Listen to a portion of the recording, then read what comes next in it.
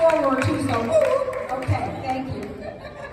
All righty, you know, I would not be here today, and that's literal, if it weren't for people like you. The ones that sit on the ground and work with our kids and our youth and our young adults on the street, because my dad was there.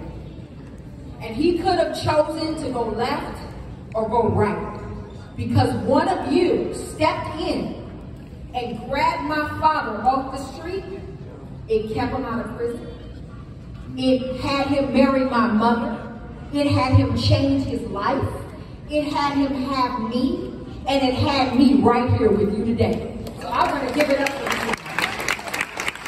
Thank you, thank you, thank you for saving my father's life and saving mine, because I'm here today. Our borough president is a consistent advocate for public safety and understands that no one entity does this alone. So with the understanding that our crisis management professionals are on the ground every single day, let's give it up for our borough president, Donovan Richards. This event right here is a testament to his support and advocacy, so we want to thank him.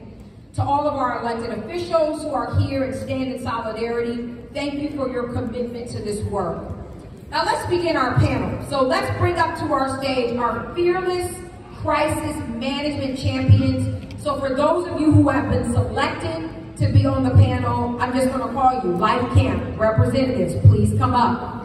100 Suit representative, please come up. King of Kings Foundation representative, please come up. Right Safe Streets, please come up. Faith, please come up. Center for Women of New York, please come up. And Queens Defenders, please come up. If I missed anyone for this panel discussion, please come up and join us. So as they're coming up, we will ask each panelist, or actually the whole panel, a couple of questions.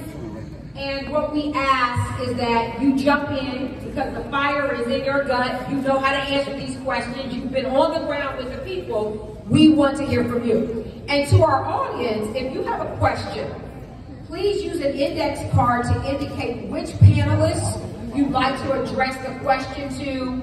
And if they don't, or we don't get to your question, they will be here after, and you can just grab them. Okay? Panelists, how are y'all feeling? Pretty feeling good? Okay. So let's get this going with the first question.